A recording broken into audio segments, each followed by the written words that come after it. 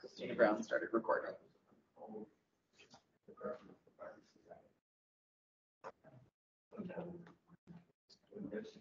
Okay, I believe we are good to go now. I'll stand. All right. Going once, going twice. Can we all hear you? Just a thumbs up if we would. Whatever you're doing now, it's working. So. Okay, good. Chairman Dodd has asked me to run the meeting tonight because he may have to duck out a little bit early, so I'll take the lead and drive. First of all, apologies to those of you on Zoom. We've had significant technical challenges here, and apologize to all of you as well. For those of you in the public who may have to see this after the fact, we apologize to you as well for not being able to dial in live tonight. So it's Wednesday, March 20th. This is the Airport Commission meeting. I'm Kevin Corcoran, Vice Chair.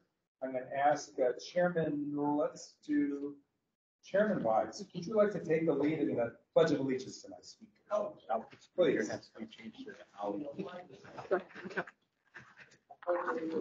To the flag of the United States of America, and to the republic which stands one nation under God, indivisible, with liberty and justice for all. Thank you all. Adios, thanks.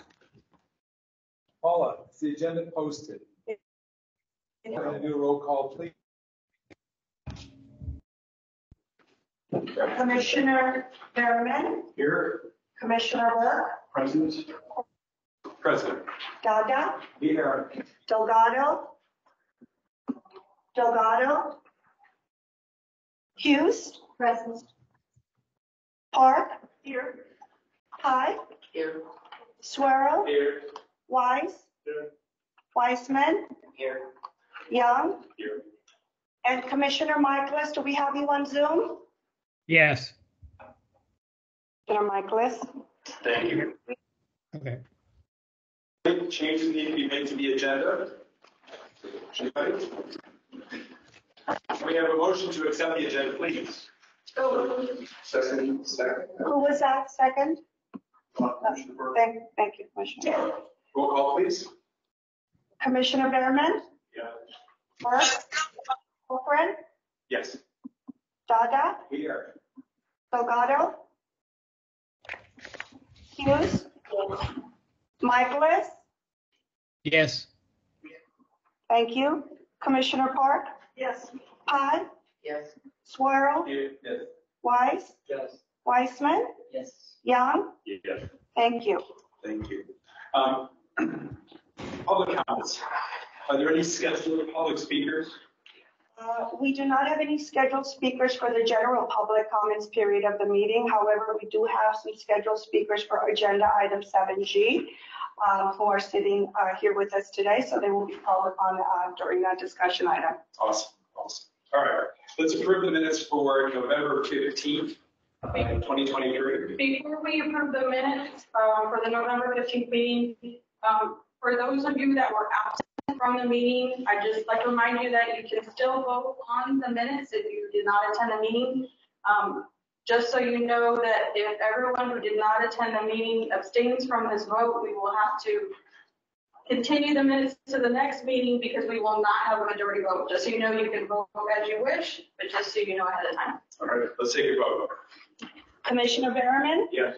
Burke? Yes. Corcoran? Yes. Dada? Yes. Delgado? Hughes? Yes.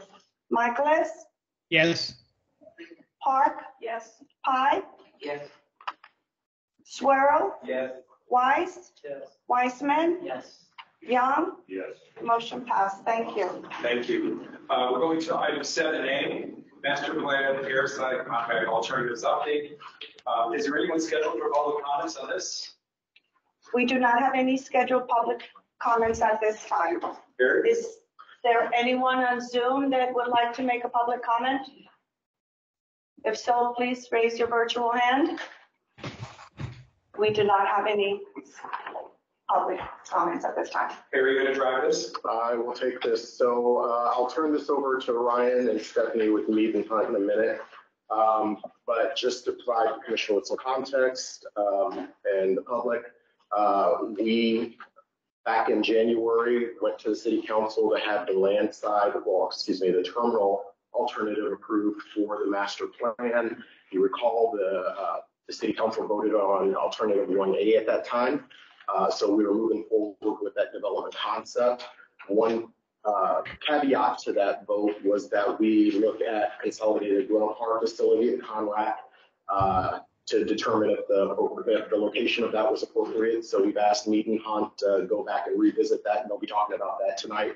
But what we're focused on is the airside alternative now. So that includes everything inside the perimeter fence of the airport, including runways, taxiways, aprons, buildings, supporting facilities.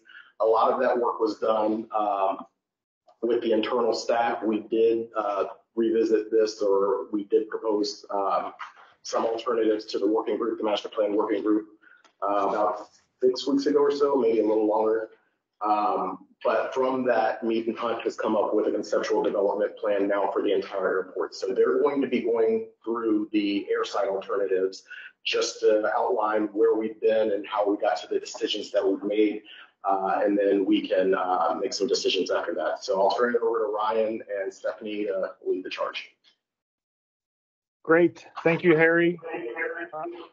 Can everyone hear me okay? Yes.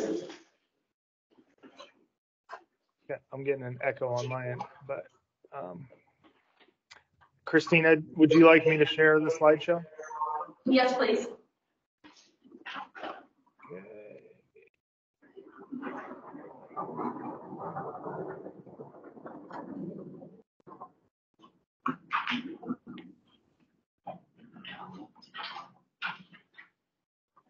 Okay, can you all see the slides?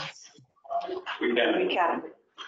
Great. Well, thank you for having us tonight. It's a pleasure to it's been our pleasure to work on this airport master plan, and it's our pleasure to share an update with you tonight.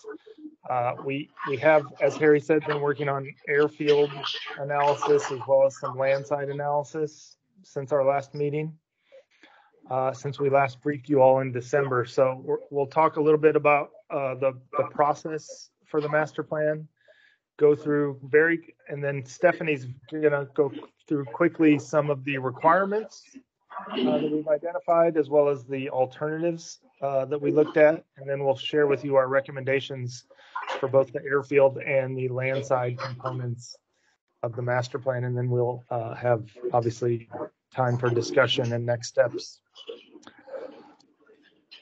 So just a reminder, this is the process that we go through in an airport master plan. We break it into these 4 pillars of pre-planning, investigation, solutions, and implementation.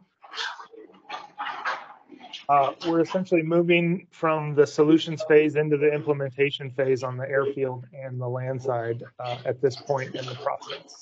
So with that, I will turn it over to Stephanie to talk about facility requirements.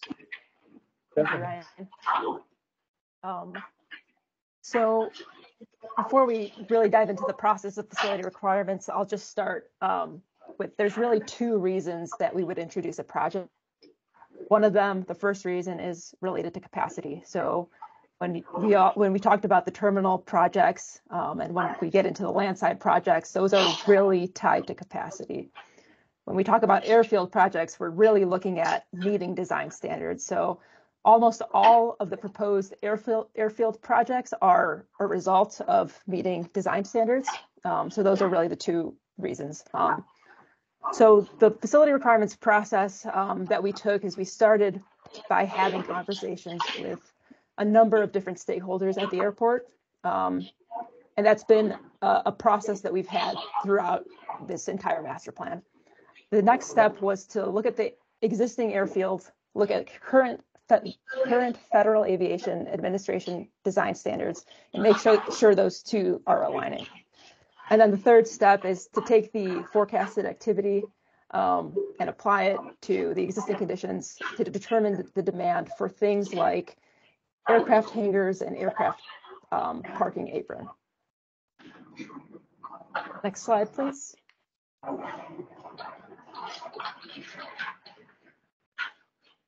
So again, we've had a number of conversations with a variety of stakeholders, including airport staff, both of the fixed-based operators or the FBOs at the airport. We've talked to the airport traffic control tower, and we've talked to a number of the tenants at the airport. So here's kind of some of the highlights from those conversations that we had, and I'll pick a few out to highlight even more. The one thing that came up was the aircraft rescue and firefighting station is nearing the end of its useful life. So that's something that needs to be reconstructed in the future. So we've made sure to keep that in our mind and plan for a location for that.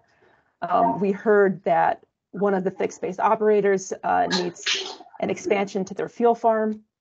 We heard both of the fixed-based operators say they would like to maximize aircraft parking. We heard an interest in general aviation customs facility. And one thing that the tower brought up to us is that they would like the ability to operate some small jets, some mid-sized jets on the smaller runway, which would require an extension to that runway.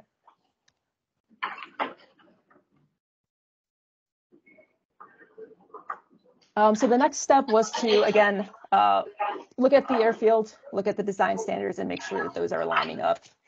Just for everyone's knowledge, the latest design standards were released in March of 2022, so that was 2 years ago. So a very recent update. And so we started our evaluation with the runways. Both of the runways meet design standards, except there is one non-standard condition on the southern end of the larger or the primary runway. That design area is called the runway object free area.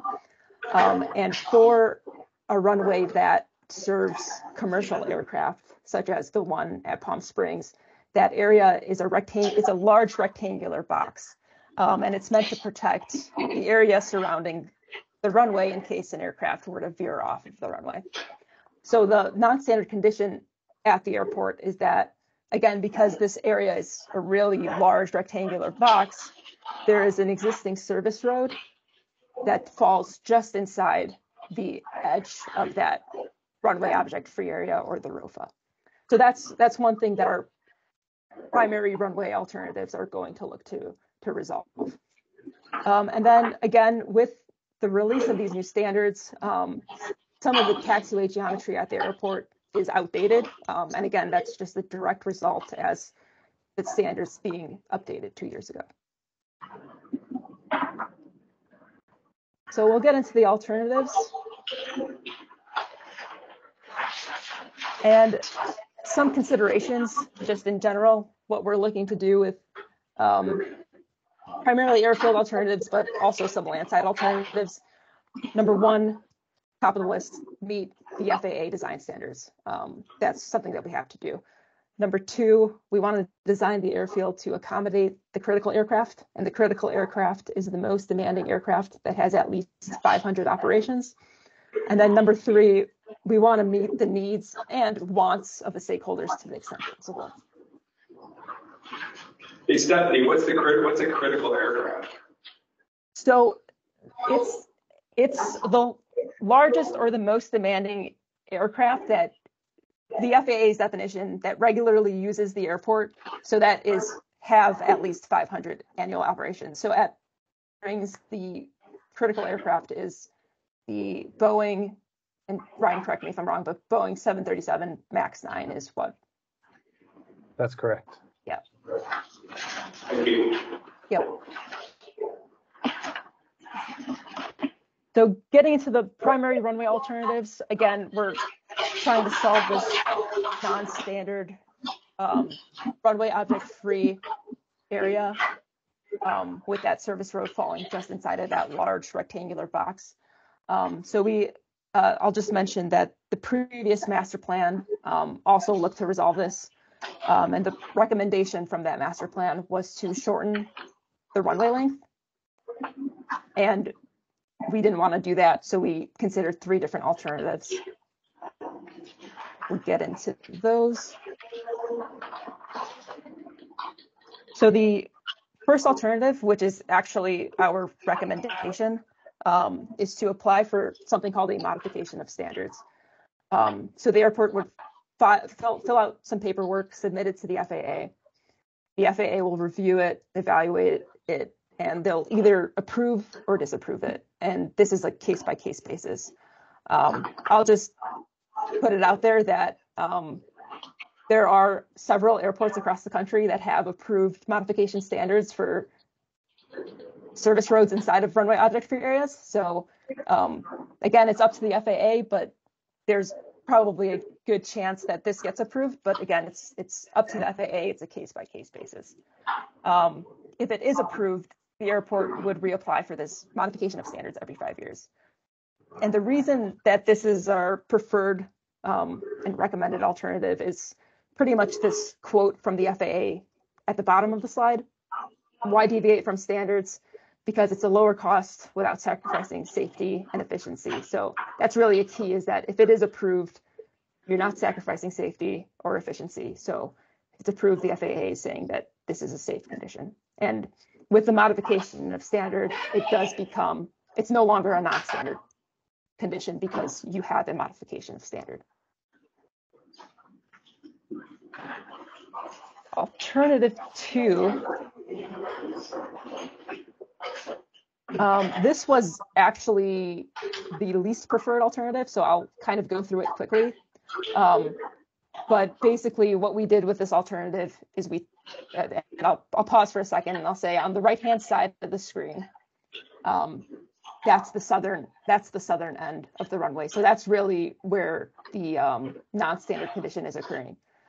So with this alternative, we take the runway and we shift it to the left or to the north.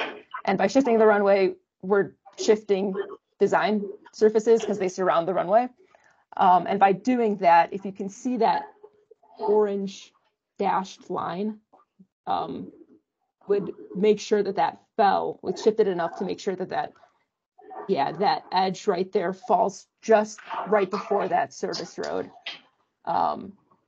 And if the road is not falling inside of that box, then there's no longer a non-standard condition. And then we'll go on to alternative 3. So this was the second preferred, and this is our long-term recommendation, because again, with the modification of standard, you have to reapply every 5 years. This is a more permanent solution, but it doesn't have to happen in the near term. It can happen in the long term. With this alternative, we're not touching the runway at all. We're focusing on the service road because that is the actual issue, is that the service road is falling inside of the runway's object-free area. So with this alternative, we take that service road and we realign it, and we're showing that as a dashed outline, and we realign it so it falls outside of that orange box. But by doing that, because Kirk Douglas Way is pretty much right up against the airport's fence, we would also have to relocate and realign Kirk Douglas Way and relocate the intersection of Kirk Douglas and Ramon Road, just to give us enough space to realign that service road. So those are the 3 primary runway alternatives.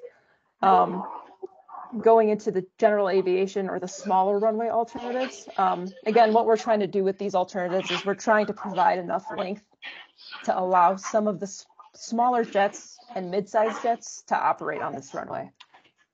So we looked at 3 alternatives where we're providing about 1,000 feet of additional runway length. And the first alternative adds 1,000 feet of pavement to the south end or the right-hand side of this exhibit. If you look at this apron that's just planned north of this runway extension, this is one of the FBOs or the fixed base operators. This is Atlantic Aviation's apron. And you can see with this runway extension and taxiway extension, we're kind of building on their apron. And like I mentioned earlier, maximizing aircraft parking is really important for both Atlantic and Signature. So this has a lot of impact to not only their aircraft parking, but also the way that they circulate aircraft. So alternative 2 looks to minimize some of this impact. Alternative 2, yeah. Hold on for a moment, we have a question. Okay. What does the yellow shaded area represent in these diagrams? Good question. The yellow shaded area is called the runway protection zone. So that's another design standard. And basically the purpose of that is to protect, this is a trapezoidal shape, it's 2-dimensional, and it protects people and things on the ground. The FAA has been looking at the runway protection zones over the last, 10, 20 years. And they've determined that if, this is the, I guess, Ryan, would you call it the most dangerous place for? That's correct, Steph. The FAA has done studies that have, if an aircraft accident, in the unlikely event of an aircraft, this is the place that will happen. And so we want to keep them clear on the ground of anything that would require a public assembly. So that's the goal of the RPZs. Yeah, that was a good question. And I'll just point out. 1 second, Commissioner Waring, you have a question? On either 3-1 left or 3-1 right alternatives, do any of them conflict with each other? If we chose, one was chosen, we would have to not choose one or the other. That makes sense.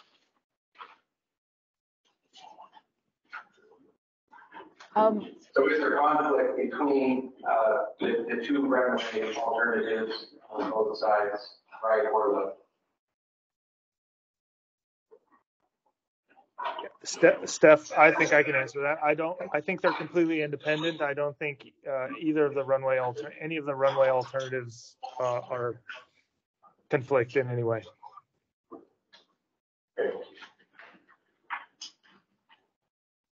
Good questions. Any other questions?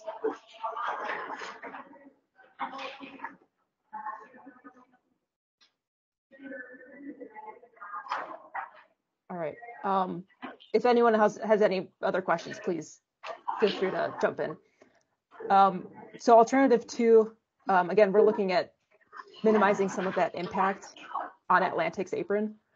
So in this alternative, we take 500 feet and split that on both of the ends. So 500 feet on the left or the north end of the runway, 500 feet on the south or the right end of the runway. So obviously less of an impact, but still a pretty significant impact, especially if one of their goals is to maximize their aircraft parking. So alternative 3, which is our preferred and recommended, only adds an extension to the right, to the left or the north end of the runway. And you can see that we're showing 825 feet rather than 1,000 feet compared to the 2 previous alternatives. And that's because if you see that dashed line on the left, that's the airport property line. And just on the other side of the airport property, there's obviously a number of buildings there. So that's really our limiting factor or constraint on the amount of extension we can provide on the north or the left end of this runway. I'll also point out, if we go back to the right-hand side, back to Atlantic's apron, you'll see a bit of a taxiway reconfiguration and a green colored area, which is a painted island. The airport had completed a hotspot study last year, and a hotspot is basically an area on the airfield that is at a higher risk of an aircraft incident occurring. So the airport had completed a hotspot study, and this was one of the recommendations that came out of that study. And we also took all of the recommendations from the hotspot study and incorporated them into our taxiway alternative, which will be the next section.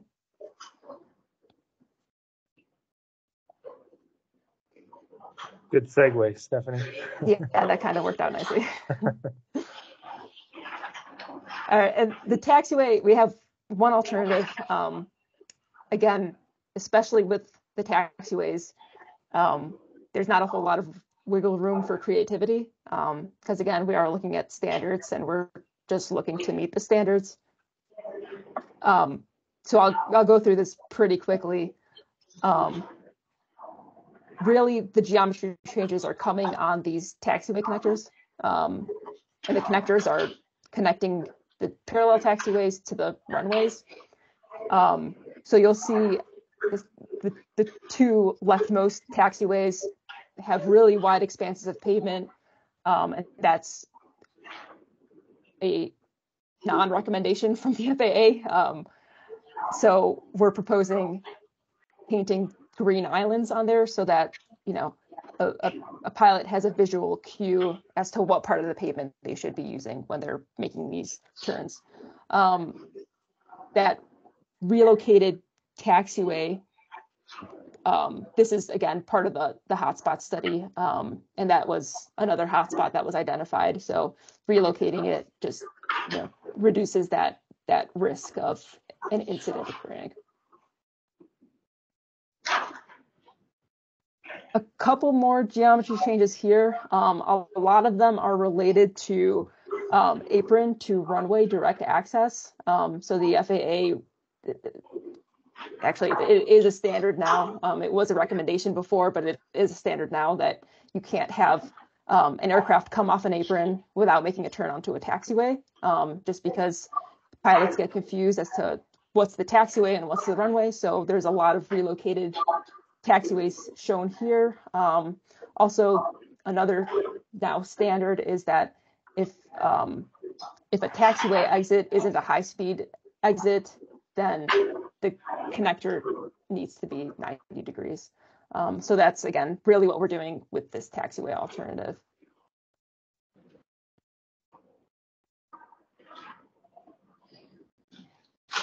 And couple more relocations. And then there was another wide expanse of pavement on the very right-hand side of this exhibit. So again, not terribly exciting, but we're just looking to meet FAA standards.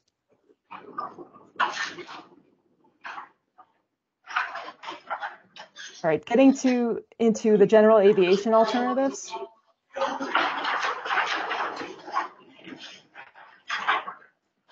And this section really just focuses on our recommendations.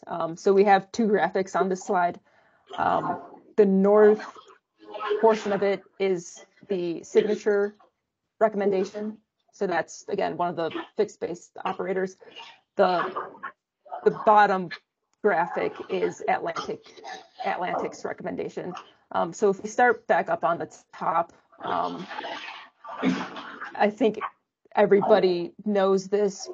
Harry mentioned it at the beginning that one of the CONRAC alternatives is proposed adjacent to the terminal expansion, which that alternative would displace and require signature to relocate. However, regardless of the selected CONRAC alternative, we are recommending that signature relocates anyways.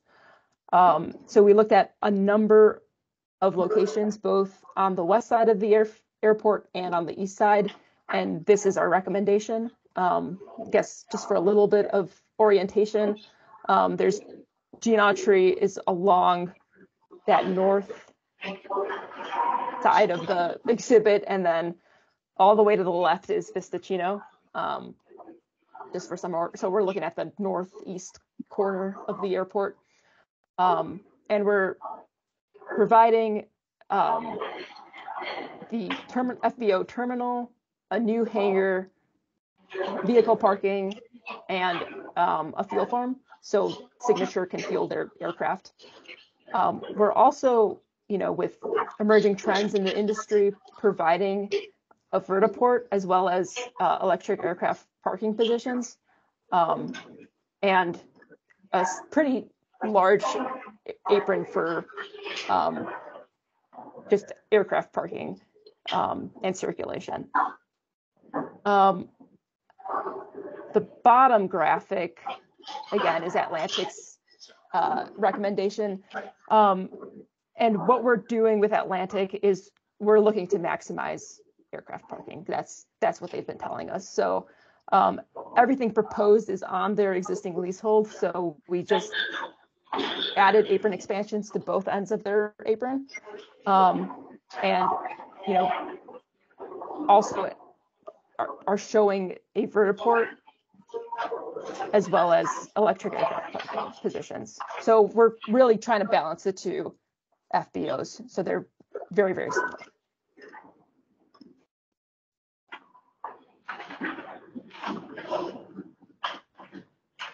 On this slide, we're looking at two different sites. On the left-hand side, again, just for orientation purposes, this is the west side of the airport. Alejo Road is that road just north of some of these green boxes. And then there's North Civic Drive running north-south, just to the left of some of these green boxes.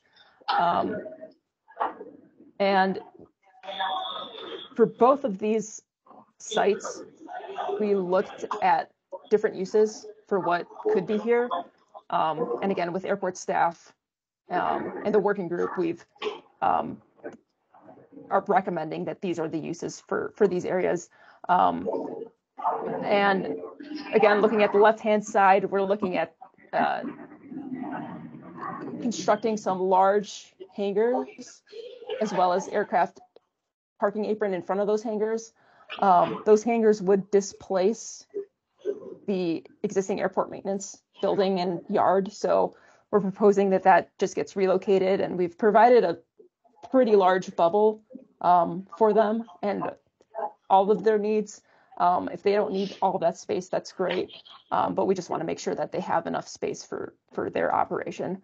We're also including a flight kitchen, an expansion to the existing fuel farm, as well as fuel truck parking, which is shown in that rectangular gray box. And then we're, again, just reserving some space for the existing fire department training area.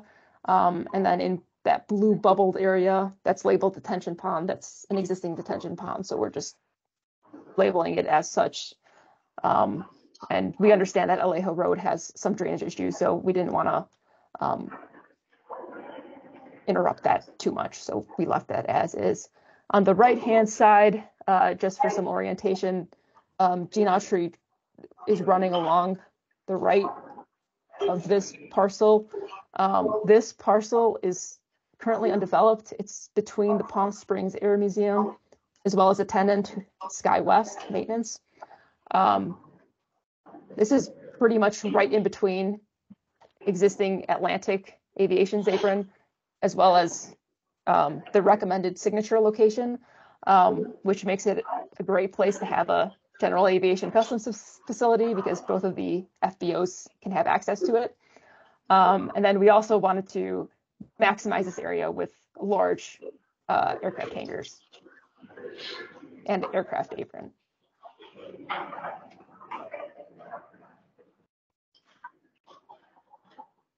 And so this section will just focus on, again, we'll do a summary of all the recommendations and we'll take a look at the conceptual development plan.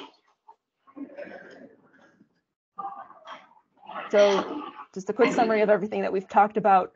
Primary runway recommendations. Number one, apply for a modification of standard, and in the long term, plan to relocate Kirk Douglas Way and the service road. General aviation runway recommendation, plan for that extension to the north so we don't interrupt Atlantic Aviation's operation at all. Taxiways, just looking to correct hotspots, direct access issues, and other geometry issues. For the fixed-base operators, plan both on the east side, plan for that general aviation customs facility, and plan for the emerging trend of electric aircraft. And then we didn't share any of the alternatives, but again, that aircraft rescue and firefighting facility, or the ARF, is nearing the end of its useful life. And our recommendation is to rebuild it in its current location.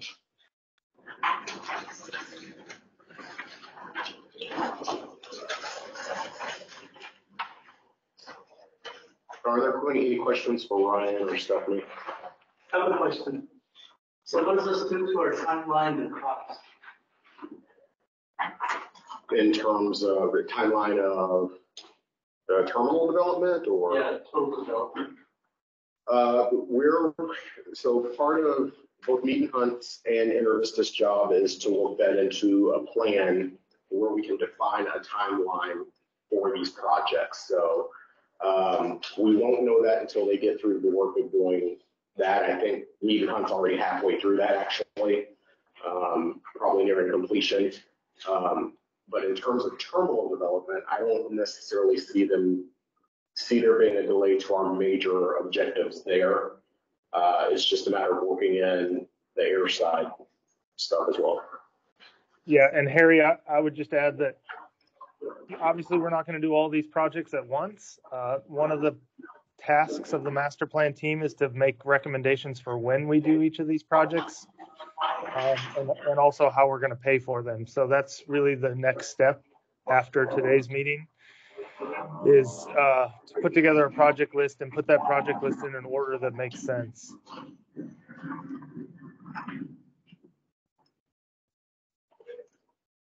Next steps. Kevin, did you have any? But I was just curious, what is like next to that GBA runway extension? Are those commercial buildings? On the north end? Yeah, the corner. I think there's a U-Haul there, and the AMR is there, and I forget what else is in that area. Uses industrial. Yeah, it's a lot of industrial stuff over there. Other questions? Next steps?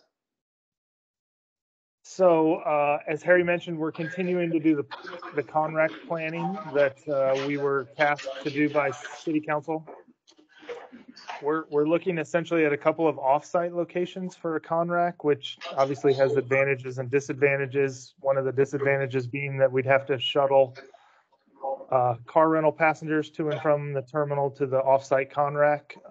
But we're going to compare those alternatives to the on-site CONRAC and make a recommendation at some point. But really, what we need from the Aviation Commission is an approval of our airside and landside conceptual development plan. Everything we just showed you on these slides. And then we're also planning an open house to share more of this information, and also how we plan to pay for some of these. We're looking at early June right now is the tentative date. And then we also need to put all of this information on an airport layout plan that goes to the FAA for official approval. So are there any other comments or questions before we look for a motion to approve? Can I have a motion to approve?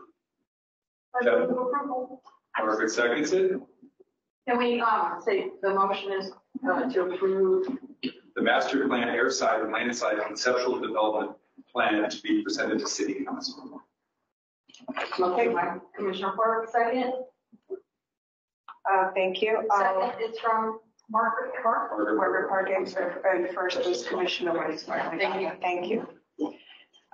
Take vote. Commissioner Merriman? Yes.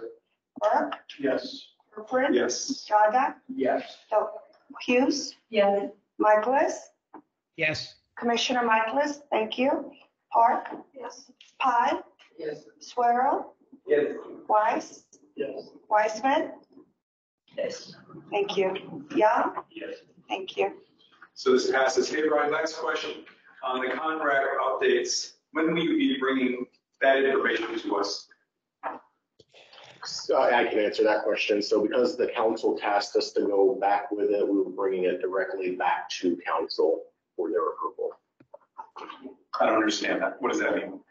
So because the council gave us direction to go back and look at it, they, basically the next step was to take those alternatives back directly to the council for them to see if we were on the right track, and whether they approved it that night or not, that's kind of up to them. But it was basically intended to go directly back to council. Why would we be cut out of that process? We talked about Conrad for so long. Why wouldn't this be presented or shared with us before it goes to council? This is a big decision. I understand that is because the council directed us to move in that direction. If you would like us to bring it back to the commission, we can. That will delay the planning process for Leaton High. I just think that we have too much invested in this not to be a part of it somehow. When did you anticipate taking it to council? We are on the schedule or planning for May 9th. May 9th. So could we see it in our April meeting before it goes to city council? Sure. Why don't we do that? What's the date of that April meeting? 17th, I believe. 17th. Okay. Very good. That work for you, Ryan? Yes, I think we should have a recommendation by then and be able to show it to you. Yes. Great. All right, anything else on this? All right, 7B, Coachella Valley Economic Partnership. We transfer the lease agreements. Victoria. Oh, do we have any other comments? We do not have any one scheduled to speak on this matter. Does anyone here have a comment? Anyone on Teams? We're good. Thank you. Okay, Victoria. All right. Good evening, members of the Airport Commission. My name is Victoria Carpenter, Airport Administration Manager at Palm Springs Airport. I wanted to provide the Commission an update on the transfer of the leases to the airport for the Coachella Valley Economic Partnerships. So I went ahead and shared my screen up here. I'm trying to, oh, here we go. There we go. Yes. So this is, I mean, it's a little blurry and I'm probably a little bit small here, but so this property is actually located south of East Alejo Road and east of, I think that is El Cielo for North Civic, I think. Oh, yeah. No, I was thinking Harold. Yeah, sorry. So right here where the yellow dot is, this is the property that is getting transferred back to the airport. This is a little bit more of a close-up of all of the properties that we have that are being transferred. In 2017, the previous city administration negotiated a management agreement with Coachella Valley Economic Partnerships to sublease and manage the building here. And this land is actually on, or these buildings are on airport property. So CVEP recently amended their agreement and they excluded this portion in their agreement. So now it's getting reverted back to the airport for the airport to manage the property. As you see, there's about 12 different buildings here. And in those 12 buildings is 12 different tenants that are actual small business owners. So staff is actually working with the city to get all of these leases transferred into an airport lease. And the tenants are going to be on a month-to-month lease agreement, paying the airport fair market value. We got an appraisal done on the property and fair market value was assessed. And we're coming up with individual amounts for the different spaces for the different buildings for the tenants. This is about 42,000 square feet that is going to be potentially released back to the existing tenants that are in place there. There is non-aeronautical tenants in place on this aeronautical property. So the intent is for us to do the month-to-month, but with no longer of a term than January 2026. So the existing tenants that are in there are going to have to make sure that they are able to find a new location, and they will be working with the city to start working on a new location for them to move into by the end of their term. So we think that it's adequate time for them to find a new location so that then we can turn around and use this for aeronautical purposes, which is The master plan does show that we do have intent there for putting some potential hangars there. We have had some interest with other airlines to have additional space. So there is use for this space here for the future. But we're working with the small business owners for the time being to get them into a transition period since CVEC, stopped doing the lease management of those properties. So just to show you a few of the spaces here, it's the 12 buildings there. I want to say at one point it used to belong to the school district. Yes, that's exactly. Yes. And so these buildings, they're a little bit old, but we did have an inspector come through and took a look at the space and identified that they're still habitable, but more on just a temporary basis and nothing too long term here. So this is the buildings there. I know it says building 13, but there's only 12 buildings. I don't know why it was number 13. So anyway, so that's what we're doing here. We're transitioning that over to the airport, and the revenues for the lease will come over to the airport. So we're working on that. That's an initiative that we're working on. Just wondering if any of their leases increased in cost substantially between the handover from CBP to us. So yes, so definitely did, because previously their leases were never increased in the past. So if they were with Coachella Valley Economic Partnership for like 7 years, whatever it was 7 years ago was what they were paying to date. So it has increased. And what kind of increases are we talking about? How much we put in? People. I don't have that information in front of me, but maybe next meeting or continuing. What's the target reminder when they're going to be gone? When they'll be out of these buildings? The termination date is January 2026. And how much notice did they have this that we had over? So Victoria, I can step in for that one. Go ahead. Yeah, so the plan is to give them 60 days notice whether or not they want to continue with a brand new lease with the city. So they're going to have 60 days to decide what they want to do and to negotiate a lease agreement. So it's a little bit of a different set of laws here since it is commercial space. So I think the law, you only have to give them 30 days notice. So we're giving them 60 days to figure out what's going on here. Thank you, Jeremy. Any other questions? All good? All right. All right, thank you. Let's move on to the year budget review, Victoria again. Do you have anybody who wants to public comments about this? We do not have any scheduled public speakers. Does anyone have a comment? Okay. Victoria, go for it. So we as in the city as well as the airport took the mid-year financial performance to the city council on March the 14th, and we presented the performance of the airport. So I just wanted to go over it very briefly with everyone. This is through December. And I want to say that the council was they appreciated that we brought this forward to them, and we advised them that the airport use and lease agreement that we signed with the airlines, that was a newly negotiated lease agreement that took effect on July 1, 2024. So we had some different budgeting that we did this fiscal year than we've done previously and prior fiscal years. So so I just want to point that out to you as you see this budget.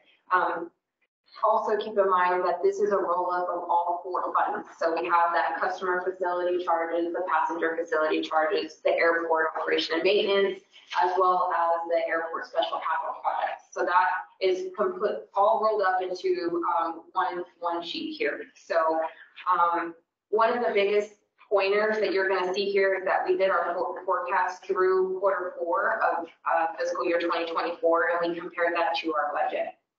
So one of the biggest things that you're going to see on here is that there is a $56 million line item there for capital projects and federal grants. So we bundled all of our capital projects in this fiscal year 2024 budget. So we wanted to make sure that we were presenting to the airlines that these are all of the capital projects that we're requesting to do.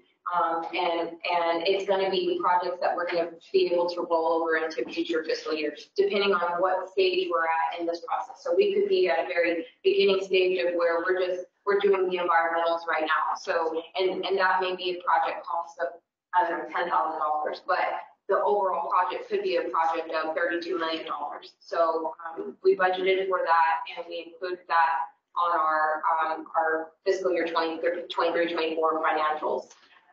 There is some good, there's positivity that last year, when you look at our numbers, our revenues were about, our revenues had $12 million in CARES and ARPA funding. Those were one-time funding that we're no longer going to be receiving in this fiscal year or any future fiscal years. So when you look at our actuals to prior year, you're going to see that there's a variance, but when you remove that $12 million of CARES and ARPA funding, you're going to still see that we are making our revenue is up 9% compared to prior year. And then we're anticipating our passenger traffic to increase about 3%.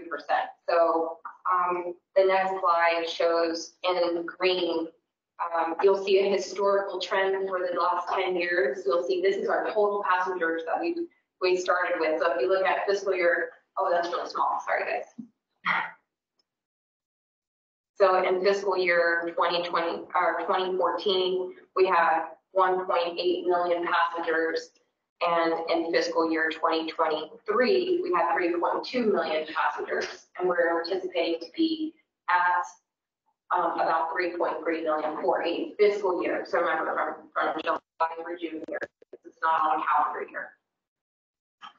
So we made this presentation to City Council, as well as we showed them our expenses. And you'll see that right now we have, of our budget, we achieved 30% of it. We're even forecasting that we would be at 30% of our budget.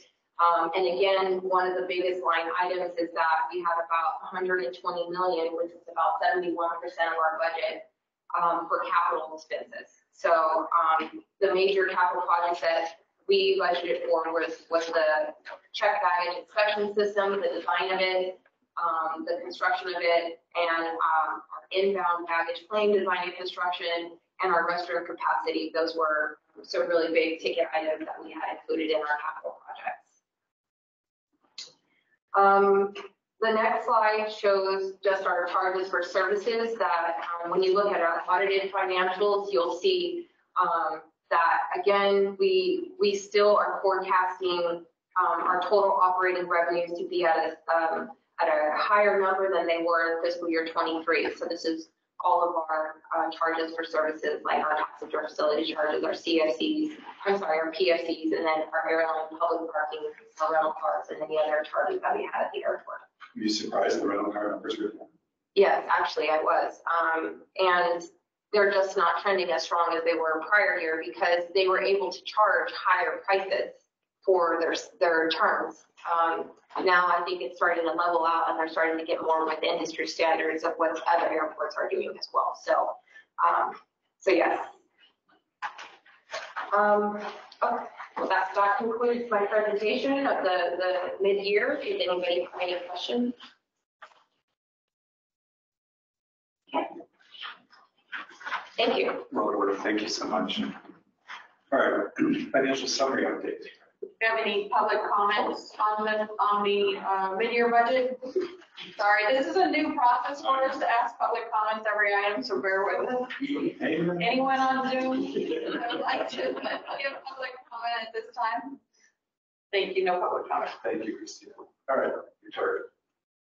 So also included in your packet is the financial summary for the period ending February 29, 2024. So I'm not going to go through all the numbers. I am going to say that we're still, to this date, we are still at a surplus for our net operating balance on all of our accounts if you were to put them all together. I will say, though, that we're at the end of February. We're currently in March. March is going to be our peak month. That's where we're going to see a lot of our revenues come in, and they're even going to trickle in for April. So some of our March numbers are going to be shown in April as well. But we're still trending to be on the surplus end. So we're doing really well on the financials. But if anybody has any questions, I'll be able to answer. All good. Yeah, thank you for the packet. Any commissioners on Zoom that have any questions? Great. Anyone on Zoom in the public that wishes to make a comment? Anyone in the room that wishes to give public comment? Thank you. We have any public speakers. Let's go to the marketing update. 7E, annual is out of town.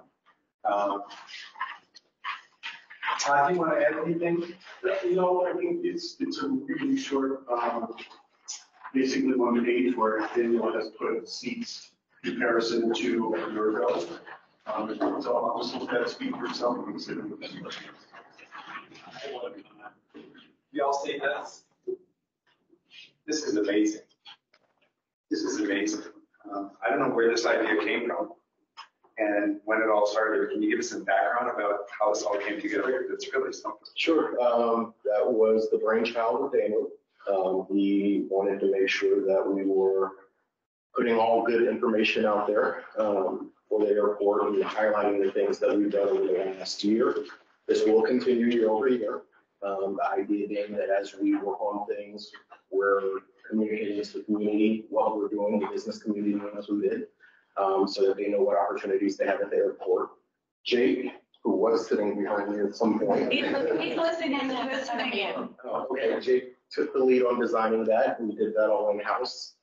So kudos to Jake for developing this. And we distributed this via website and social media just earlier this week. So.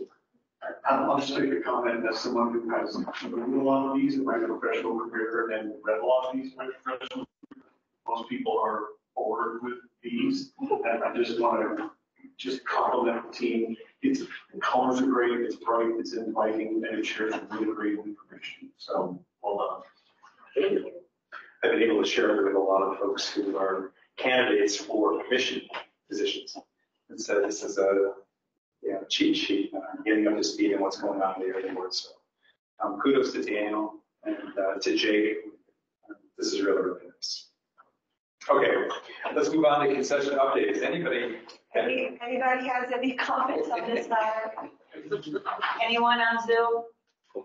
Thank you. Jeremy, tell us something good. All right, well, I think the concession schedule, projected opening dates is in your packet there, so I'm not gonna go through all days unless you really want me to, but the first one, really, the highlight is 9 Cities, which, you know, we're in the final stages of that with inspections and coordinating the multiple different folks that need to be coordinated there. And so I think although I have on there 329, we're really kind of crossing our fingers for kind of Tuesday, Wednesday-ish, but there's still health department inspections and city inspections and a lot of things that kind of have to all be aligned to make that happen. So, any slips on any others? There have been some slips, yeah, a little bit. Hey, Josh and Las Palmas have been pretty good. Cactus to Clouds has slipped a little bit. I think it's slipped a couple weeks to the end of May. That's a pretty intense, complicated project there. There's a lot of coordination underneath the second floor there with TSA offices and United Airlines offices and running grease trap lines and all kinds of things to make that new bar happen. So it's a pretty complicated space. And then Las Cazuelas slipped a little bit in the mid-June. It's like a war zone now. Right now they're pretty much taking up the concrete floors and walls and it's a pretty intense remodel down there. So those are really the kind of the next two. Down Essentials has slipped. We reported on that before that has to go through a slight redesign because they ran into some structural walls that they were not expecting there, and that's an Agua Caliente concourse. So That date may still slip a little bit. I've kind of just plugged in a kind of a placeholder date. And then Pink Door, as you all know, is going to slip a little bit because we've changed that, from a vending space into more retail with coffee. So that's, I don't have a new schedule on that, but that's kind of a placeholder right now. So just be aware that those are called. We'll continue to kind of adjust along the way. So you should know the ad hoc committee on concessions just received an update on all the menus, proposed menus. So we'll be looking at those menus. We're trying to ensure that we have healthy items in all the different menus. So we may have an update to the commission at our next meeting, just to show you how these menus are evolving as the construction proceeds on this. We've been doing a lot of other updates with Parodies, Victoria and I and Nikki, with trying to get more coffee signage and menu boards replaced, and kind of the list goes on. We added a new, if anybody's flown through in the last week, we've added a new coffee, kind of mobile coffee cart to, spruce it up a little bit in the courtyard, and it can be moved wherever we need it. So that's been a nice thing that Parodies has put in place. With these record numbers of people, how are the lines? The lines are still there a little bit. Parodies has beefed up their staff, and they've been hiring about 12 people that we've been told. And then MRG, who operates the retail stores, they've added additional point of sale units to try to help with the lines. So we're kind of having a lot of conversations and discussions with them to try to figure out how to help where we can help. Still, our intent, if you guys are interested, is to go to 9 cities after our April meeting, down there and make sure that product is up to snuff. All those beers. Yeah, it's coming along nice. That's really nice space. And can I add one thing, Jeremy, about so Marshall Retail Group actually added some vending machines. It wasn't originally in their proposal, but they added vending machines at our ground transportation center, which is the primary hub for all of the taxis. So it's just they're inside, and the taxi drivers have access to getting in. So that was one thing that they were asking for, and MRG helped us out with that. So that was just an addition that they did. Other questions on concessions? Everybody on Zoom, all right? Great. Thank you for the opportunity. Any public comments on this matter?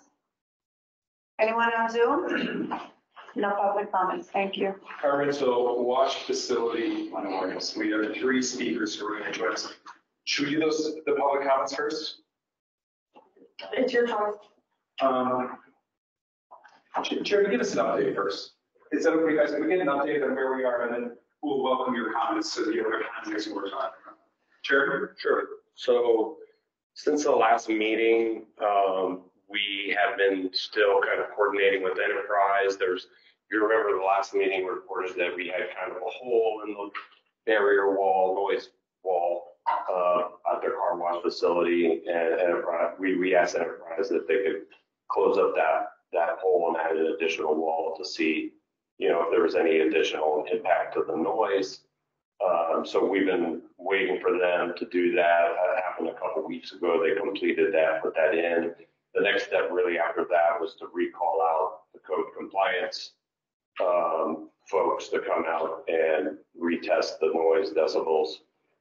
They started that a couple weeks ago. They've been kind of running into some issues there just because there's quite a bit of ambient noise in that area with trucks going by and other things. So they've been trying to get an exact decibel reading of just that operation. So they've been struggling there with weather, wind, all kinds of things that have issues with the noise detection equipment. But they finally were able to get a good capture of the noise, and we're still waiting for that data. They were out yesterday for an hour or so. So we're waiting for that data to come back so we can figure out what the next step is.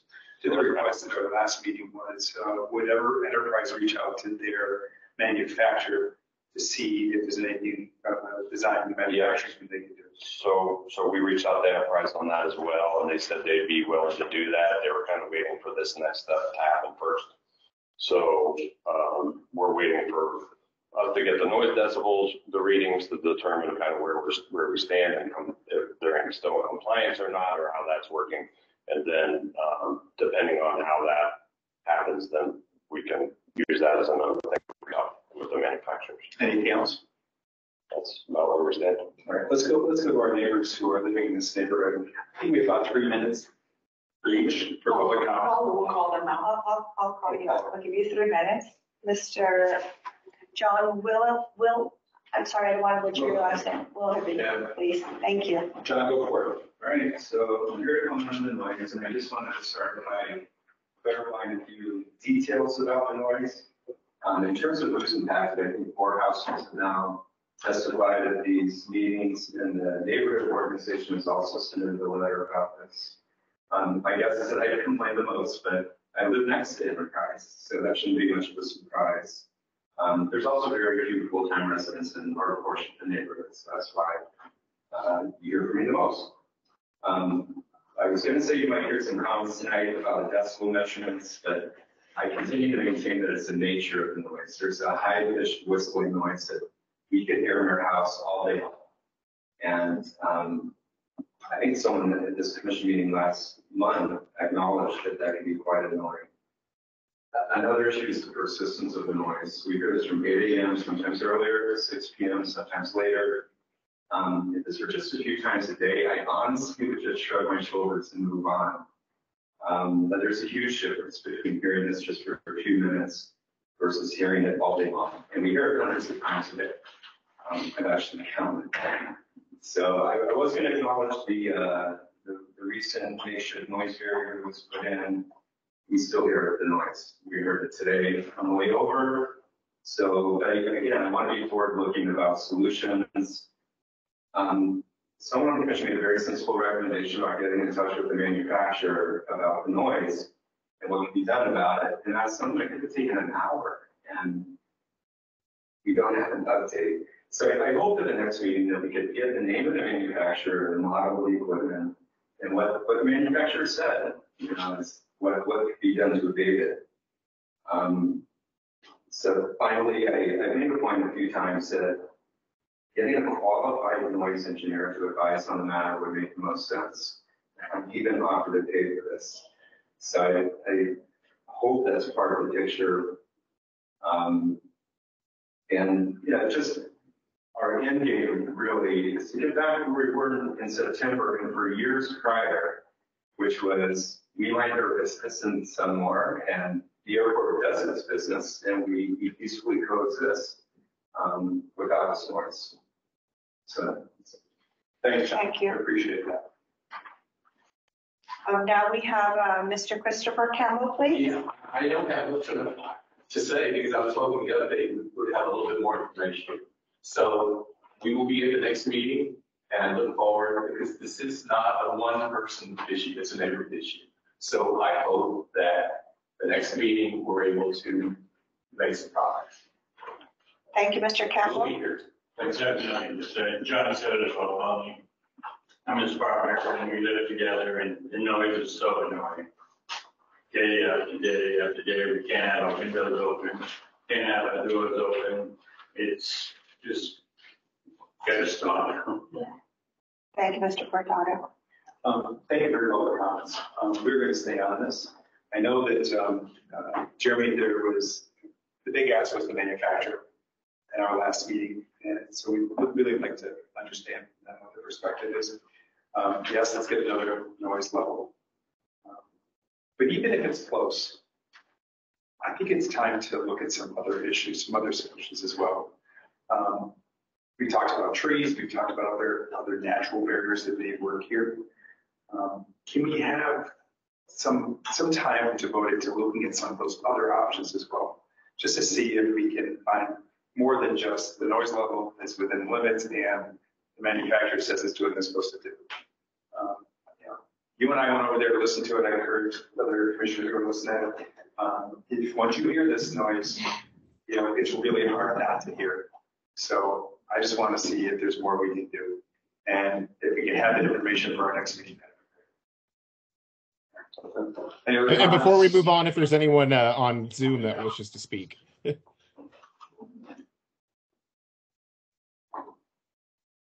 Are there any public comments for any of the people on Zoom that want to speak, or are we good? Looks like we're good. Yeah. So this will be on our agenda next month. I know we'll come back to it. Let's see the ditch. Thanks for being here. I appreciate it. Thank you. All right. Public art. I guess this is my item. So, the operations committee may recall that there was a point where the Arts Commission had come out, taken a look around the airport, and wanted to make proposals on various areas where they could install public art. And the first part of that was a mural between the Wexler building and the Agua Caliente concourse along the bridge. There's a building on the west side of the bridge where typically you have employee restrooms and a nursing room. We're looking at public art in that location. So we've included the artwork that was proposed by the Arts Commission, actually approved by the Arts Commission, in your packet. I'm wondering if you can put it on Zoom. I can share it. Okay, Victoria's going to share it here. And we have commissioners from Nurse and National and community artists as well. Okay. And this is the area I'm referring to, the building leading to the Agua Caliente concourse, and we would put murals along that wall to cover up a little bit of the unsightliness. And then Victoria, you can scroll down to the after.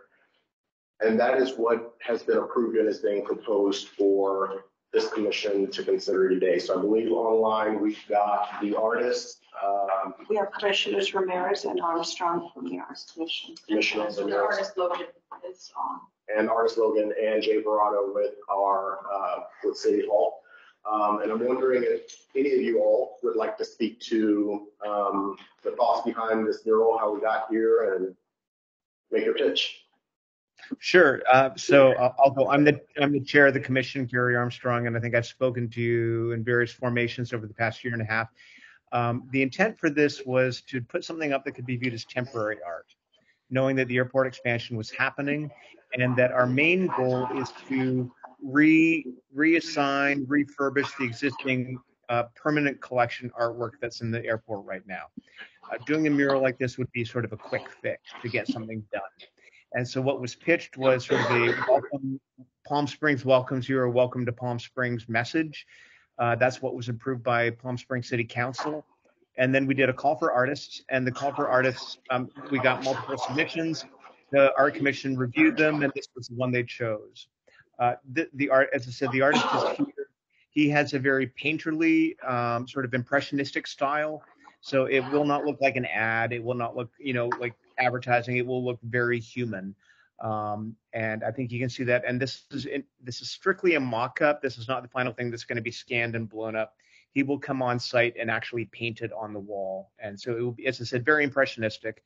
And we think it'll be great, and it will be the sort of thing that will be very Instagram friendly. We think it's, again, it's where people walk back and forth and they will stop and take pictures of it. And as I think I mentioned to you when I spoke to you last, the one thing that we noticed when we did our audit of your artwork is none of it is inviting in its current location. None of it says, take a picture of this. None of it says, I want you to snap a picture of something that's memorable for the Palm Springs Airport. So the most Instagram piece in the public art collection is popsicles, and it is just bright and fun, and people stand in front of it and take a picture. Marilyn, of course, is very Instagrammable. She's not technically part of the public art collection, but we find that things that are bright and engaging, people will take pictures of. So that's the intent. And if you recall in the original proposal, this was meant to be redone and redesigned annually. And then we would get an artist from a different one of the greater Palm Springs area cities to submit a mural idea. So this one is from Palm Springs. Maybe the next one would be from Desert Hot Springs or Indio, and just keep that going. One of our major goals with the Arts Commission is to show that the greater Palm Springs area cultivates artists, and we're very artist friendly. So that's the overriding message here. Commissioner Ramirez, do you have anything else you want to add? Yes. First of all, thank you, Gary, and thank you, Commission, for having us here tonight. I just wanted to read a little bit of a headline for this piece. It's in the packet as well, but just as an overall statement. So the Palm Springs welcomes you. Welcoming all with open arms, vibrant and rural at Palm Springs International Airport is a warm and inviting testament to the multicultural essence and vitality of our greater Palm Springs. Partnership with PSP and crafted by local artist Logan, who we have the pleasure of having him online tonight. This artwork extends a bold and colorful greeting to all travelers with the words Palm Springs welcomes you. And infused with the spirit of the community, you can see a lot of the kind of themes here that I think we all kind of know and love about this destination, from the San Jacinto Mountains. We have trees, the oasis, hiking, peak sunrises and sunsets, the social culture, mid-century modern home, design, airplanes, blossoms, and fun. So to reiterate what Gary said, we went through a great process, and we're excited to hear your thoughts on this piece, but also, we think this is going to be a really Instagrammable piece. It's going to be a personal piece and a very colorful and vibrant piece for the thousands of travelers going through each day for this concourse. So thank you, everyone. Thank you. Comments from commissioners? Let's do it here first, then we'll run to Zoom. Any comments? I just got to talk about how much I love the colorful playfulness of a new reporter. That's also captured in this. I love every aspect of this 100%. Thank you, Todd. Others? Great. One thing I would add is maybe while we're beautifying the wall, we can also work on the floor. I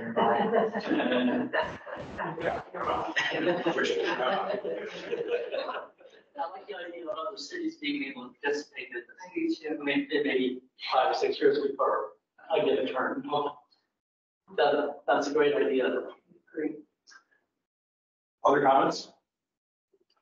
Zoom. Commissioners on Zoom, any comments? Okay, I just want to just clean things up here at the end, and that the process will be, if your commission approves this, it then needs to go for a public hearing, which will be held through the Arts Commission, where we have to host it for all public comment. It then goes to City Council for their final approval, and at that point, then the artist can start implementation. Yes. I think this is fabulous. It's a first step. Let's vote on this, and then let's have some other comments about our next steps with the Art Commission. Can we do that? Yeah. All right. I'd like to have a motion, please, to approve. We got a public comment first, please. Anyone has any? No, we already did the public comments. Any additional public comments on this item? Anyone on Zoom? No public comments. Thank Let's you. introduce the topic. We talk and then we do public comments. We'll get. All right. Motion, second, we're good. So we'll vote this, and then stick around here. You want to chat with you guys something else? Yeah. Commissioner Behrman? Yes. Burke? Yes. Corcoran? Yes. Dada? Del Hughes? Yes. Michaelis?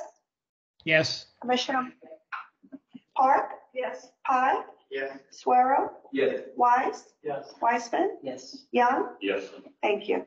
Gary, congratulations. Thank you for this first step. Now the question is, all the other things we talked about during the tour several months ago, combining all those statues and putting them in front of what the spirit would be, lighting for those statues, additional artwork for the ticketing area, even if it's temporary and it rotates. Is there any progress on those other things that can help us fill in these empty spaces between now and when our construction stops? Yes, I believe our staff liaison, Jay Verada, who's here, has asked somebody at the airport, we need a formal layout for the walkway area. And our other key question is any weight restrictions. Because as we move this artwork around and need to create pedestals for it, we need to ensure we're not doing anything that is damaging below. So once we get all that, we will be submitting the formal plan to create this art walkway and move things around, and then we can go from there to fill in the other spots. But we need to take care of the existing artwork first, because some of it's still continuing to be damaged. So commissioners, we don't have this as an actual item on our agenda for this evening. Yeah. So maybe we can bring this back. Yeah. For a full discussion, once we have Sure. it listed on the agenda. Yeah. Thank you. I was just answering his question. We need some more information from the airport to move forward on some of the pieces. So we'll put it at next month's. Yes, sir. And Jeremy, can we get the information they need? It's already got it. I'm sorry, what is it? I'll take care of it. Yeah. Okay, all right. And we'll put on the, and invite you back next month with the information and see what our next steps are. And thank you again. And I just want to say, just because we know we need to be working so closely with you, we made the motion and we've shifted the time of the Arts Commission meeting so we do not overlap with the Airport Commission meeting. And that way we can have people here to discuss these items. Thank you. Keep it coming, please. All right. Thank you, guys. Thanks, guys. Thank you for your time today. Thank you so much. Okay, TNC signage, Eric. All right, TNC signage. This is, we're proposing approval of an ordinance amendment based on some recommendations and requests by the commissioners here. And that removes the signage at the curbside where the TNC area is, the Uber and Lyft area staging is. Currently, there's signage there that indicates that, doesn't indicate it outright, says that Uber and Lyft drivers aren't subject to background checks, aren't subject to drug testing or alcohol testing, and it's meant to discourage Uber and Lyft drivers from operating at the airport. This was the history of this came about maybe 2014 or so, when Uber and Lyft was just emerging, trying to enter the market, and taxis and TNCs were at battle. And so this was part of the requirement for Uber and Lyft to operate at the airport, was that Palm Springs would install signage, and it was going to remove it. And I don't know, Jeremy, if you want to add anything to that or. No, not really. Other than the fact that, it's a really simple ordinance. It just removes the requirements that stated in the municipal code that there had to be a sign present that said all the things that Harry said was located on it. So it's pretty simple though overall. Thanks. Okay, thanks. So the draft ordinance is in your packet. Are there any questions? And if not, we would propose a vote on it. Any questions before we see if there's public questions? Any other comments? Everybody understand what we're doing? Any public comments? No public comments? All right. Anyone on Zoom that has any public comments? We have no public comments. All right. So we need a motion to recommend ordinance amending TNC signage to the city council. Commissioner Berman? Second. All right, good. Thank Let's you. go for a vote, please. Commissioner Berman? Yes. Burke? Yes. Corcoran? Yes. Hughes? Yes. Michaelis? Yes. Park? Yes. Pye? Yes. Swearell? Yes. Wise? Yes. Weissman? Young? Yes. Thank you. Thank you, Harry, for bringing that up. Absolutely. All right, 7J, no smoking policy. There is no document for the no smoking policy. This was more of a discussion item for the group. And the background to this is currently we do allow smoking post security in the airport in the courtyard area only. It's actually identified in the ordinance that there's no smoking in the concourses or in the terminal. However, you can smoke in the courtyard. The airport has been getting increasing complaints, particularly because of our growth and the congestion in the area involving smoking and people being allergic, and it's not healthy and all the other things that come with smoking. We are proposing to ban smoking airport-wide, leading from the curbside all the way into the sterile area. And that would include smoking for employees, which currently use the smoking areas on the ramp. We have concerns about that due to the chemicals in the equipment and things that happen on the ramp side as well. We were hoping to get some feedback from the commission on what they'd like to see in that policy, how we should proceed, any thoughts on that. So this is kind of an open dialogue situation. I have heard about this policy, and I personally don't want smoking However, coming from an enforcement background, if you say no smoking from the sidewalk to airside, you have employees that will find a place to smoke. You will have passengers who will find a place to smoke. The airside of the airport is a dangerous place. And if you can control where they're going to smoke and enforce that is where they smoke and it is safe, everybody's in a much better position than just say no smoking because they will find a place to smoke. Right. And we agree with you. There are a lot of airports that have smoking rooms post security. Unfortunately, we don't have the space for that here. What a large number of airports are doing now are asking passengers if they need to smoke. Absolutely, you have to leave the sterile area and go outside, have your cigarette, and then be restrained to come back through the checkpoint. For employees, I'm not entirely sure how other airports are handling that. We'll have to ask around, but we would certainly identify an area outside of the building where smokers would be able to have their cigarette. Would this also include vaping? This would also include vaping, yes. Other comments or input? Because perhaps the only position in the room that would certainly support it from a public health perspective. Good to know. Yeah. Are there any questions or comments online? Okay, so next steps is we're going to draft a policy internally, run it by the city attorney, because I'm sure Jeremy wants to put his ink on it, and then bring that back to the commission to review and hopefully vote on. That will likely include some type of signage, removal of ashtrays, post security, as well as an announcement throughout the facility, and of course, a public notice period for all of those things. Or is there any possibility of looking, since I'm thinking public side, air side, and where the danger is with hazardous materials and fuels and that it could be split from passengers and employees or in a different category and that they are in a controlled area? We can take a look at that for sure.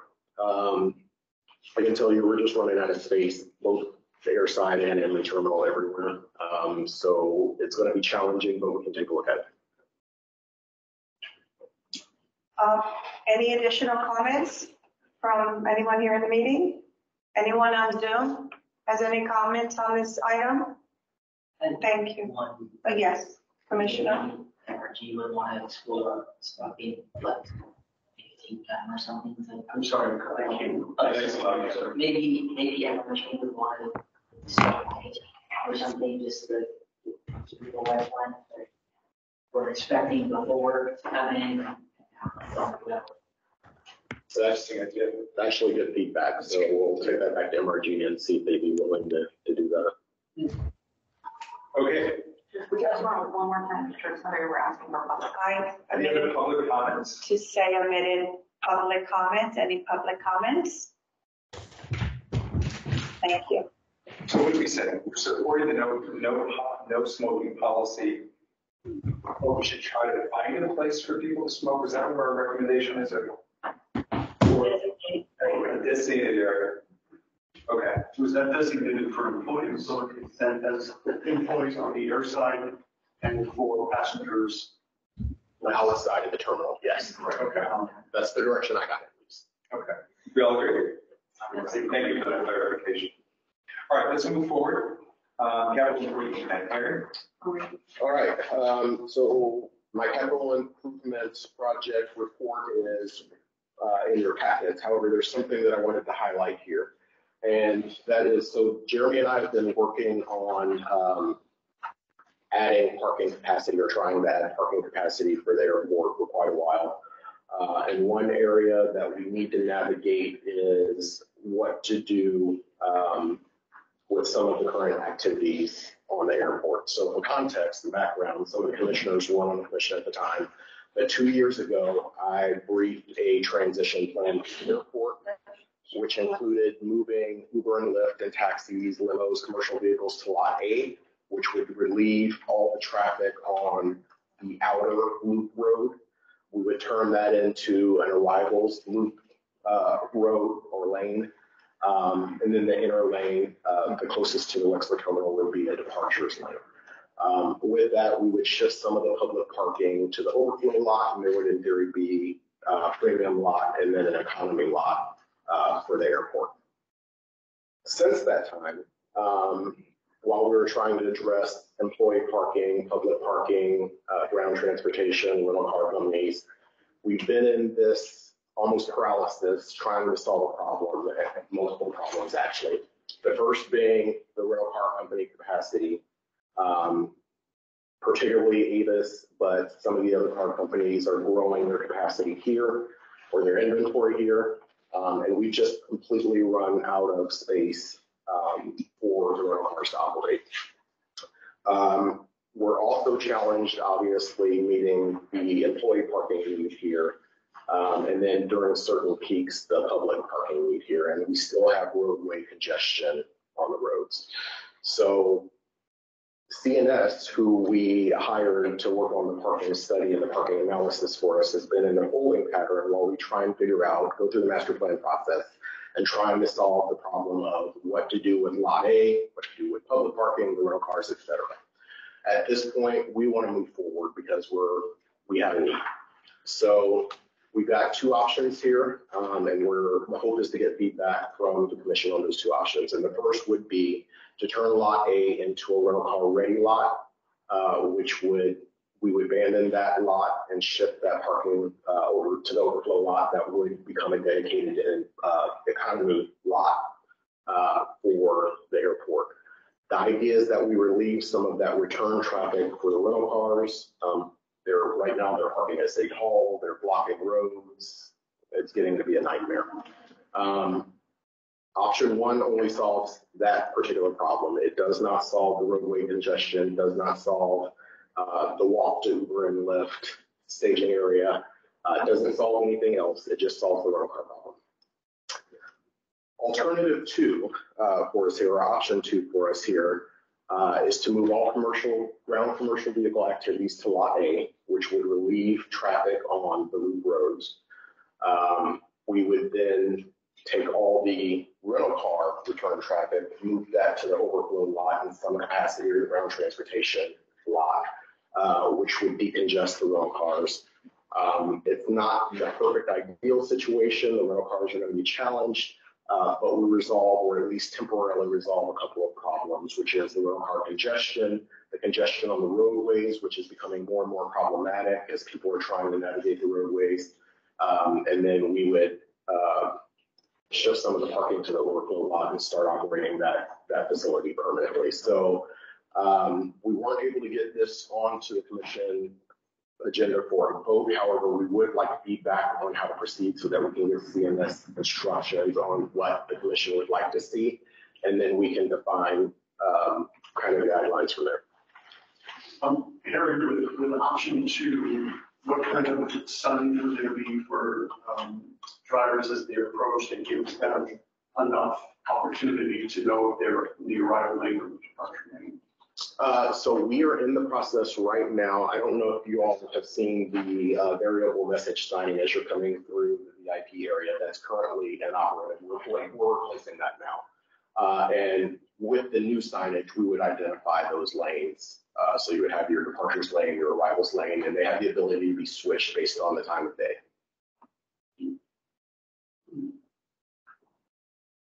So what's your thought on that? To package this with lots of detail and then bring it to the next meeting and see where the commission lands on this? Yes.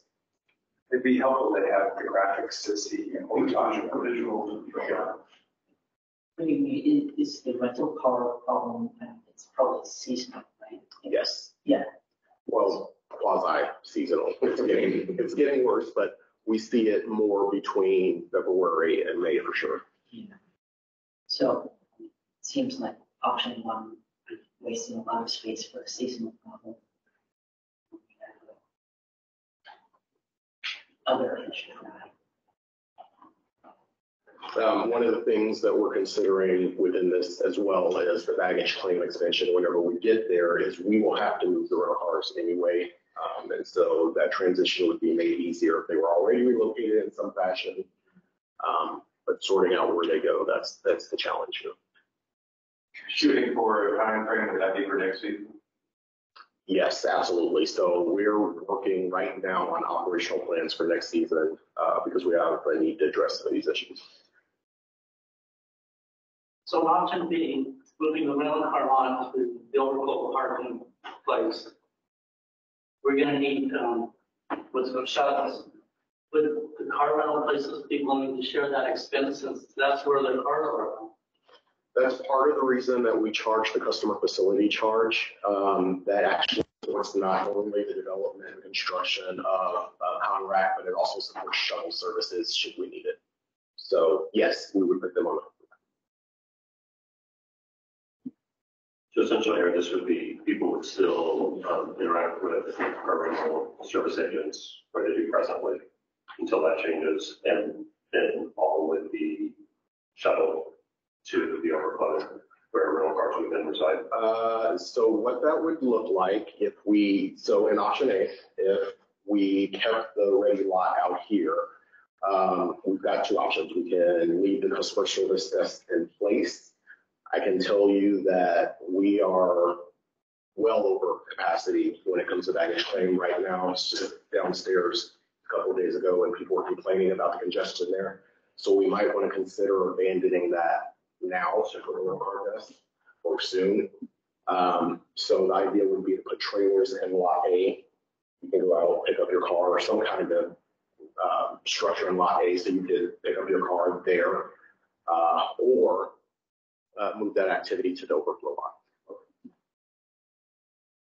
So people would go get on the shuttle right away, go to the overflow lots, and do the big work and then get their car. Exactly.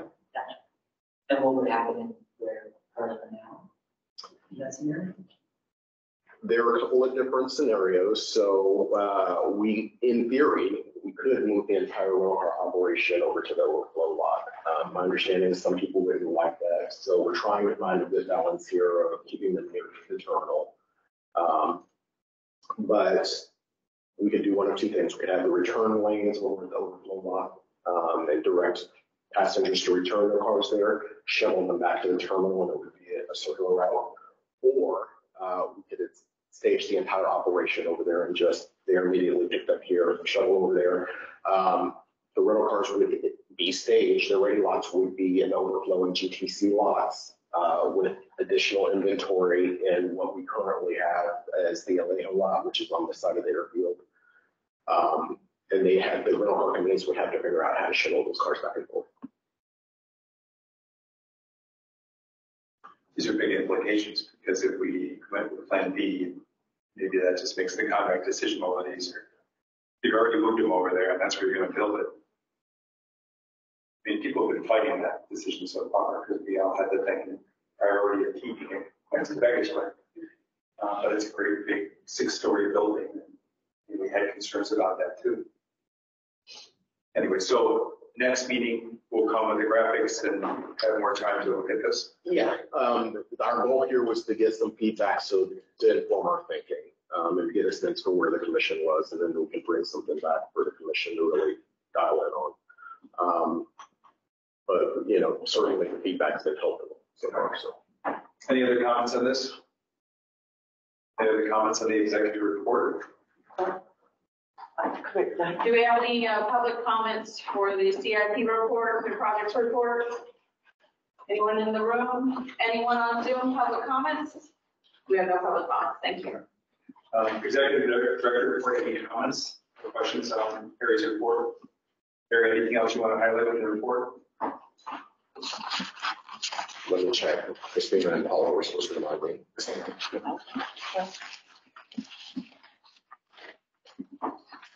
I don't believe there's anything I wanted to highlight, but I just remember. Calling for this report. The only thing I think was he had a question about the situation with the navigation center. Yes. So we did get questions from one of the commissioners regarding the navigation center and its impact on the airfield security, airport security. If we've seen any difference in in-house individuals on the airport, we haven't. I it seems like a pretty seamless check-in process across the way, and then they're directed to the navigation center. So it's been a year since we implemented the ordinance for unhoused folks on the airport. Our plan right now, unless you guys request otherwise, is just report only if we see a change. Sounds good. Sounds good. Can we move forward to Commissioner requests? Commissioner requests. Any comments, Commissioner requests? No more. We're done. Everything, just like two things. One is, I know we have plans for the Measure J money. The shade structure will go up this summer. Correct? Not Measure J related, but that's the one that's already in the works for the TSA, coming out of the TSA in 9 cities. That's going to go up in the summer. So the Measure J was approved by, those funds were approved by City Council, correct? Where the 3 recommendations came from the commission? They were approved.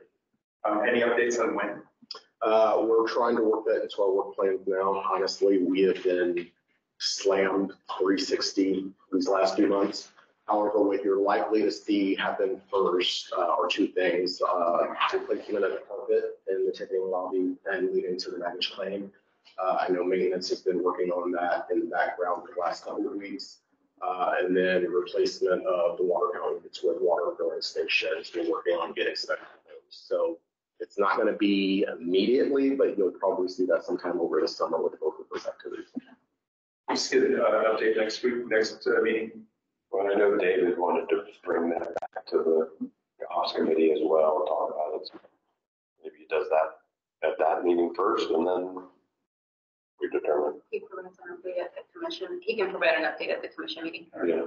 All right. I think, it's just logistically, we have to combine them with this rental car displacement, ground transportation thing, because if we put shade structures where ground transport is now, it'll be useless to us if ground transport moves. Could be, absolutely. But the chairs thing, the furniture piece, I mean, we submitted the source of where that comes from. So that and the water balance, I'm glad to see that's moving forward. If we just get an update to make sure this stuff is moving forward, that would be great. I want to draw your attention to one other thing. There's a subcommittee that's been looking at the designs, potential designs for the Agua and the concourse. We have really constructive discussions and looking at the first phase of what they're thinking to do. And I just want to draw your attention to this thing on page 9 that says, with the Agua Caliente Casinos properties, we're now as premier global entertainment hubs. This partnership promises to elevate the airport experience for travelers from the moment they arrive. In our meeting, our subcommittee meeting, I think we saw that most of the suggestions were visual. And we had suggested that if the tribe is going to make this promise to really change the experience, that we include things like setting in the work tables, trying to get electric to these work tables so that the experience, it's not just visual, but there's some upgrade in terms of this. So when I saw this, Jeremy, I thought, if that is the promise, I hope that we're really pushing on this. I know that it was beyond the scope perhaps initially, but we said we would look at bringing electricity in and try to workstations or something else that would improve the experience that we were hoping to get across the airport. Some challenges around access to electric and things like this in the regional terminal already. So I'm not sure we'll be ready to show the full commission what the plans are by that time, but we mentioned it. I just want to reinforce that we're talking about experience here. That would really help. It's really going to change the experience above and beyond what they're doing. Well, this is just Harry's court, not mine, but yeah. So we're working on that with Hughes and with Agua Caliente and Casinos. And I know Daniel's been working on that. He obviously isn't here to speak to that. But we understand the mission here is to improve the experience, and we're working toward that. Good. That's what we'll be looking for. More than just enterprise car wash sound. That's joking. Are there any other commissioner requests or reports? I just have an observation that the heating area, I noticed that building, which looks amazing and so nice to go. That a few chairs that were designated for passengers who are waiting for a wheelchair are no longer there. So is there any plan of putting it back? I'm sorry, this is in what area? In the ticketing area, for example, like United, Delta, there used to be chairs for passengers who are waiting for a wheelchair. After checking in, they wait there until their wheelchair is gone. So they can basically. So we removed them from in front of those ticket counters because we installed some storage space for the airlines because it was badly needed. There are some chairs in front of Alaska and some in front of Southwest, Avelo, and Flair. If there's an opportunity to add any, we'll see if we can do that. There are certain times of the day where we're so congested down there that I can't see that working too well for us, but we'll look at it. And this is probably applied to your earlier comments, but just as we do think about where rental car ready may be positioned, particularly if it does take out some substantial part of our parking, I mean, the rare feedback I get representing my city usually is related to parking. And so that we really are comprehensively thinking about how those flow changes will impact parking and how we can best respond to them. I know that's in your planning and thought process, but if we could be up to price, that would be super helpful. Sure, absolutely. Because when the design was presented to City Council, one of the biggest questions was, well, what about the traffic? If we move forward with 1A, what about the traffic? And I know that Brian said at the time, that's in the next phase to look at overall traffic. Now we put this development into that study too. I think we have to look, the council's expecting us to look at the overall traffic impact and how this thing, what the impact would be if we move forward with 1A and how we grow. So that's coming in our next long-term planning as well. Christina, is there anything else? No, sir. Okay, we're good. All right, our next airport meeting is on April 17th. We've recommended a series of things we'll add on to the agenda. Any final comments or thoughts? Thank you for your patience. I know next time we'll start earlier. We just try it out for 20 after. Unfortunately, the Zoom account it was the Zoom account itself was closed. It was a Zoom issue. So we get no way of knowing ahead of time. Well, we tried to open up and do our channel check ahead of time, but that was nothing we would have expected at all to happen. It's kind of miracles. Anyways, we'll fix it for next time. Thank you all for your time. Thanks for all your effort. Thank you to all of you on Zoom. We'll see you next time.